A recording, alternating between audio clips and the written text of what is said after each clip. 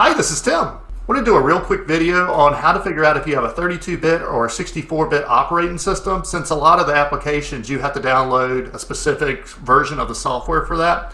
To do that, go to the Start menu and type System, and then hidden here under Settings, you're going to see System with Control Panel in gray underneath it. Click on it, and right here in the System type, you'll see either a 64-bit or 32-bit operating system. Thank you to our Patreon supporters who helped make this video. Also, make sure you subscribe. We put out videos on Thursdays about PLC programming, control panel building, and other automation topics. Also, usually we try to put out a Tuesday bonus video. Till next time. Hi, this is Tim. And this is Amber of TW Controls. We run the automation store. Be sure to subscribe for more great videos. And like this video and comment on what you would like to see next. Visit our website where we offer a full line of PLCs, simulators, control panels, PLC trainers, and more.